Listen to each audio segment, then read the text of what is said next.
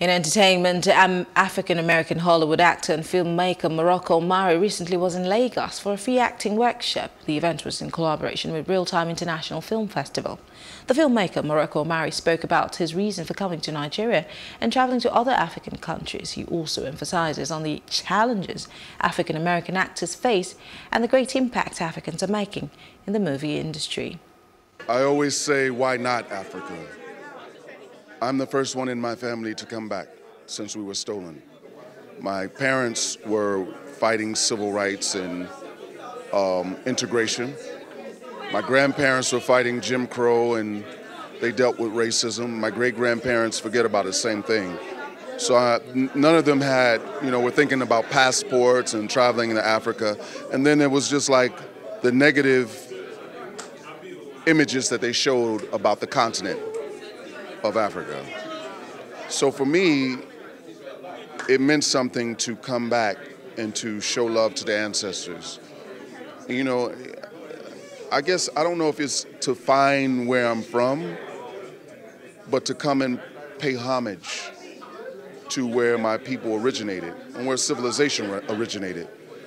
And when someone says that things are so bad, you're just like, nah, it can't be.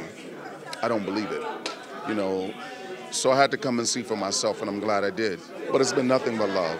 There are more chances, there are more opportunities, but a lot of times, they kind of mix and match the same actors. It's to get in and get a show or something like that, it can be challenging for actors. It could be, a lot goes into it. Sometimes you see shows, it might be one black character or one Asian or Latin character on there, So we're all fighting for a limited amount of roles that are being offered, you know what I mean? So that in itself is challenging. Is it racism? Some may say it is.